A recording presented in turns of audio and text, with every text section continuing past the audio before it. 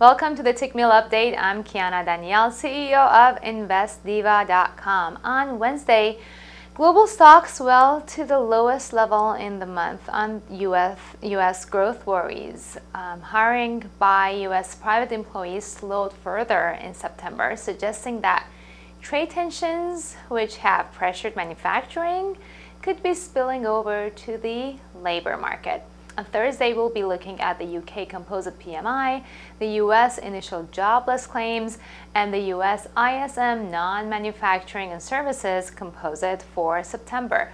On the charts, I'm looking at the euro-dollar pair, which appears to have formed a reverse head and shoulders chart pattern on the 4-hour time frame.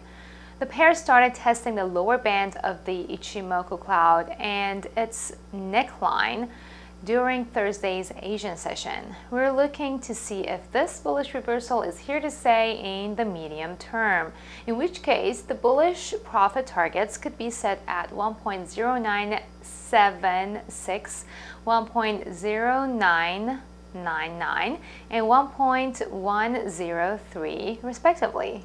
Of course, trading in the financial markets involves a risk of loss, and you should only trade the money that you can afford to lose. If you like this video, give it a thumbs up and subscribe to our social media.